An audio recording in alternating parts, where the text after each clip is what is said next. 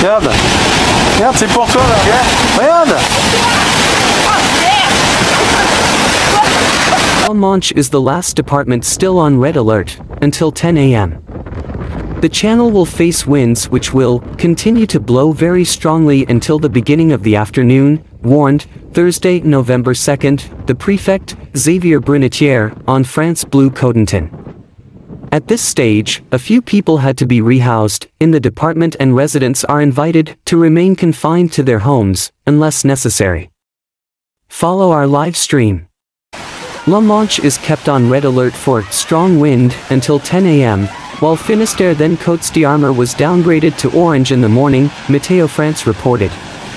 In total, 23 departments are placed on orange vigilance, from the Pyrénées-Atlantiques to the north, as well as in the southeast, mainly for wind and wave submersion. At 7 a.m., 1.2 million homes were in the dark, including 780,000 in Brittany, network manager Enidis reported on Thursday during the passage of Storm Ciaran.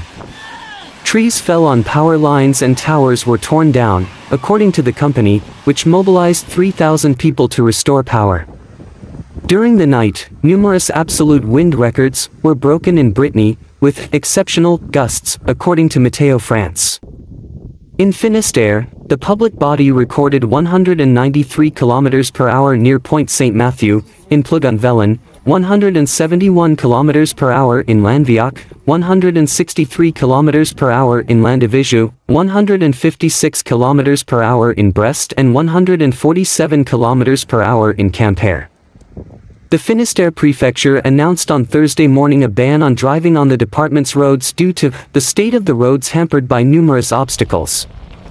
The only vehicles authorized are those of health and emergency services, law enforcement and people mobilized to manage the situation.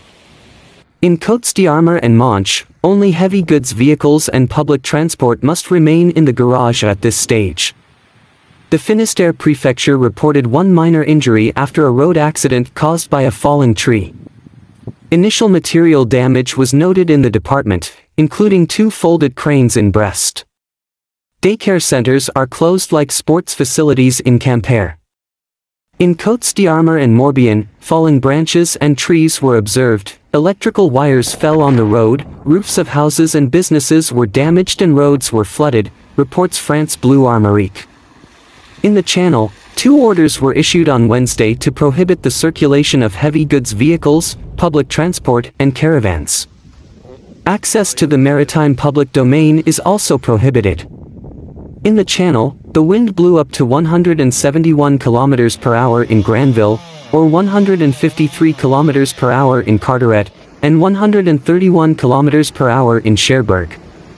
In Seine-Maritime, gusts reached 153 km per hour at Cap de la Hève, near Le Havre, 112 km per hour in Octeville-sur-Mer, 107 km per hour in Rouen, and more than 100 km per hour in Évreux.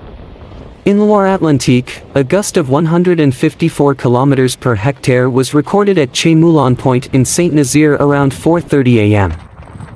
In Mayenne, gusts were recorded at 118 km per hour in Ernie, 107 km per hour in Rues-Vasse, and even 98 km per hour in Laval, where the wind had never blown so strongly in November according to Météo Mayenne.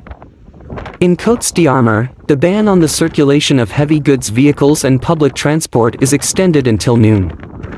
The prefect recommends that residents of the department not borrow their car unless necessary for at least the whole morning, to let the emergency and department services clear the roads.